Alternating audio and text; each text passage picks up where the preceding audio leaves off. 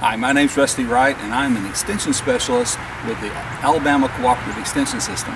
And today we're going to talk to you a little bit about how to put together a fish attractor that you can use in your local pond, your home pond, and that really helps bring in those fish, make them easier to catch. It's that time of the year, right after the Christmas season, when there's a lot of the live Christmas trees that either weren't sold and are available at dealers, usually happy to get rid of them, or they're left over from people's homes.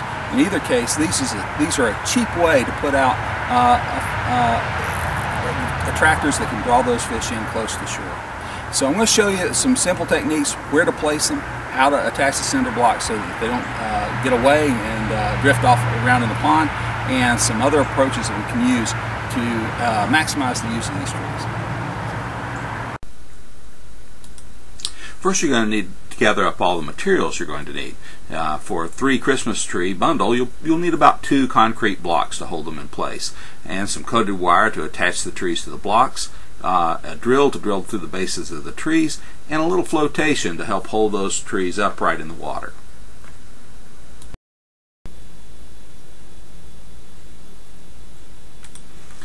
First drill through the base of the tree allows you to run some wire around there and attach a concrete block for weights, as you can see here. This allows us to weight the bottom of the tree, and then with a little extra flotation we can then stand this bundle of trees upright in the pond to provide maximum fish attracting ability.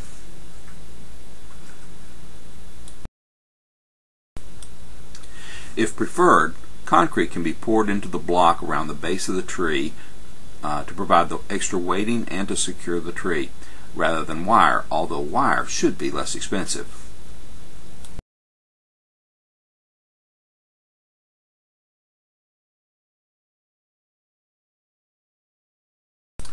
Here you can see we've added a little closed cell pool noodle to add some flotation to hold these trees in an upright position once the trees are deployed. Had we wanted to deploy these horizontally, we could have used some weights at the top of the tree to hold them down on the bottom of the pond.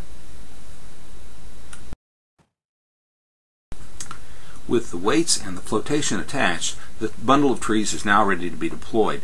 I recommend placing them in about 4 to 6 feet of water, and where they can be fished directly from shore or from a fishing pier. Of course, place them in an area where they could be easily augmented by adding either more trees in the future or other structures that can be added to this group of trees. These bundles of Christmas trees simply don't last very long. The small leaves and twigs quickly decompose, and so you really need to be able to add other materials to them through time to really get the most out of these fishing reefs.